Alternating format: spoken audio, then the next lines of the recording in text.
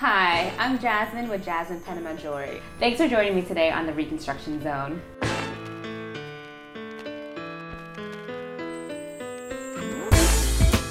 So today, since I'm just a few months away from my own little girl, I decided to be a fun DIY project to go ahead and do something for a little girl.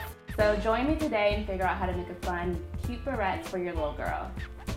So materials that we're going to need today are going to be barrette clips, which you can get at Michael's, and then whatever you're going to want to put on your barrette. I'm going to do some fun studs, some rhinestones, and taking some chain from a leftover necklace, or you can just buy some chain. And then for small barrettes for little girls, you can also buy these bobby pins that have the small little circles on the end of it that you can glue things on. And then I think we'll probably do a couple of little roses. You can always get buttons that you have.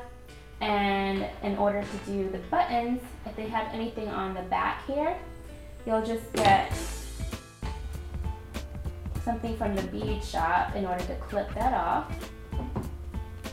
And then if you're going to end up doing the chain, then you'll go ahead and get two of the pliers that you'll probably already have around the house if you're doing around some jewelry. Lastly, we'll need our trusty scissors to do cutting, and then for all the gluing, we'll need our glue sticks, and of course our hot glue gun. So the first thing that we're going to do is one of the barrettes. The barrette is going to be simple. We have these great little bobby pins, and we already have a flat surface on it that's going to make it super simple to apply any of these things onto it.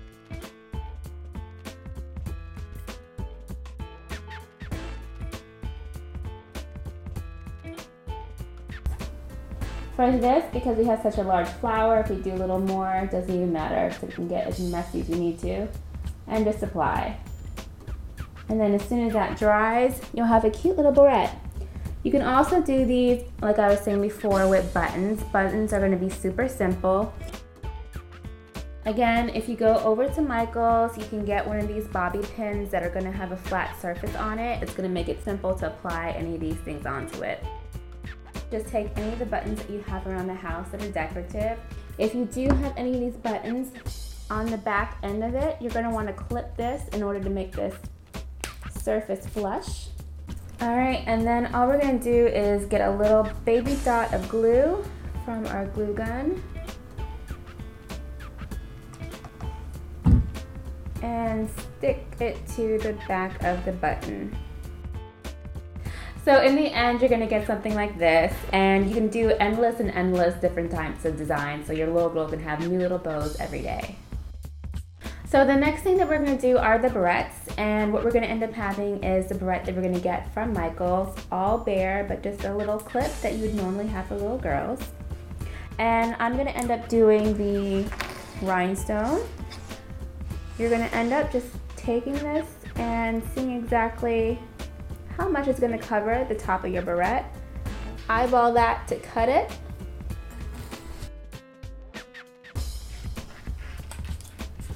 And then we'll simply take our glue gun again, line the whole entire thing, and be careful because this is hot. And simply stick this on.